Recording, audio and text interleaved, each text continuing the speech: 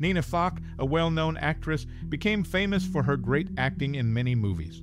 She didn't just entertain people on screen, she also inspired many with her talent and hard work. Everyone may have different memories of her, but her influence is strong. Share your favorite memories or stories about how she affected your life below.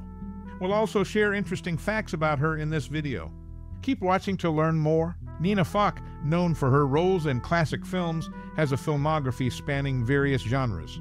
For newcomers to her work, starting with must-watch movies is a great idea. Some of her notable projects include An American in Paris, a musical classic where she played the role of Milo Roberts, and Spartacus, a historical epic in which she portrayed Helena Glabras. Another must-watch is Executive Suite, a gripping drama where she starred as Erica Martin. My Name is Julia Ross is a suspenseful thriller featuring Nina Foch as the title character, Julia Ross. These films showcase her versatility and talent. For those new to her work, these films provide a glimpse into Nina Foch's acting prowess and range. Whether you're a fan of musicals, historical dramas, or suspense thrillers, there's something in her filmography for everyone to enjoy.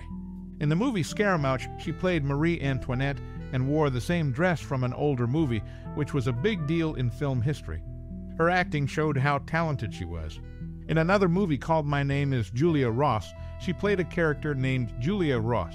In an interview from 1988, she made a funny comment about another actor being related to someone surprising. She learned acting at the Stella Adler Studio of Acting, which helped her play different roles well. People all over the world still love the movies she was in. She was really good at acting, and she influenced a lot of actors today. She was an amazing actor, and her work shows that. This text was, in Executive Suite, Nina Foch played Erica Martin. At first, she wasn't happy with her small role, but director Robert Wise encouraged her to do her best. Surprisingly, she got nominated for an Academy Award for her performance. In an interview, Foch said she thought her character needed something special, a pencil given by Bullard, which she wore throughout the movie. Wise appreciated her dedication and even got the pencil engraved for her. Besides acting, Foch also helped out behind the scenes. She advised director Peter Horton and coached actors, although she didn't get credited for it. Her contributions made the movie better and showed her talents both in front of and behind the camera. Nina Foch, a famous actress, made a big impression not just in movies, but also in teaching. She taught at Usk School of Cinematic Arts for 40 years, sharing her knowledge and love for acting. Her role as Bethiah in the Ten Commandments made her famous. Even though other actresses were interested, she got the role because of Henry Wilcoxon's recommendation. Apart from the Ten Commandments, she acted with Edward G. Robinson in Illegal, showing her skills and range as an actress. Sadly, she fell ill while teaching and passed away because of a blood disorder. Nina Foch's impact on movies and education is remembered fondly. She made a big difference, and people are grateful for her. She'll always be remembered with respect and thanks. In a 1999 interview for TCM, Nina Foch, known for her role as Harriet Hobson in the film Johnny O'Clock, hinted that someone else might have directed the movie instead of Robert Rossen. She didn't say who it was, leaving fans curious.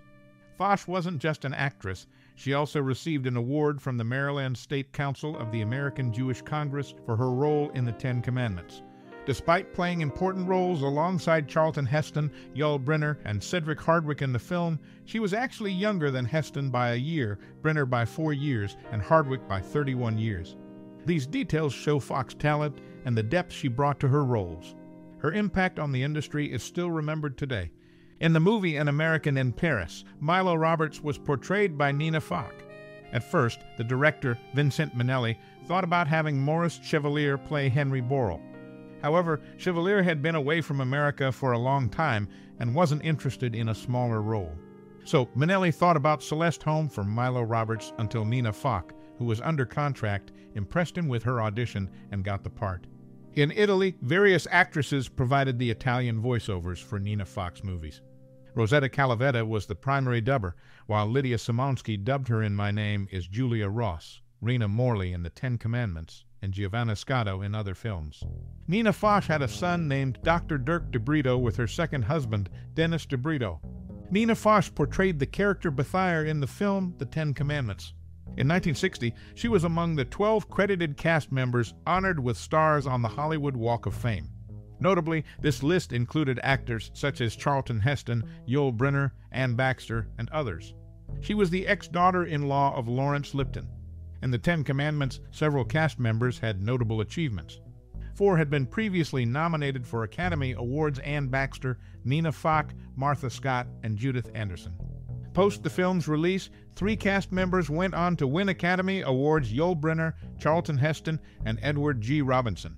The film boasted a talented cast with 4 Oscar winners and 3 nominees among them. It remains a significant milestone in the careers of many involved. A respected graduate of the AADA, she finished her studies in 1942. Then, in 1968, she played the victim in the first episode of Lieutenant Columbo called Prescription Murder. Her last name, which sounds like Gosh, became linked with mystery because she was the first to meet the TV detective. Her acting in that role really stood out in TV history. She added depth and interest to the series, leading to many exciting episodes. She showed her talent and flexibility, leaving a strong impression on audiences worldwide. What she did continues to encourage new actors and entertainers today. In 1954, when filming began for the Ten Commandments, Paramount Pictures had mostly stopped signing actors to exclusive contracts. One exception was Nina Foch, who was under contract with Columbia Pictures and was cast as Bethiah in the movie. Most of the other stars, like Charlton Heston and John Derek, were not under contracts with Paramount. They belonged to other big studios like 20th Century Fox, Warner Brothers, and Universal Pictures. At that time, Hollywood was changing because of the growing influence of television, which led to studios moving away from having exclusive contract players. The cast of the Ten Commandments included actors from various studios: Ann Baxter, Deborah Paget, and Vincent Price from 20th Century Fox, Edward G. Robinson from Warner Brothers, and Yvonne DiCarlo from Universal Pictures. Nina Foch from Columbia Pictures was part of this diverse lineup. In 2020, Nina Foch was honored posthumously during the Turner Classic Movies Summer Under the Stars on August 15, celebrating her extensive career in film.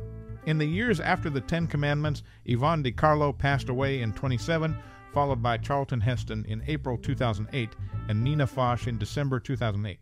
It's interesting to note that all 3 actors lived to be 84 years old.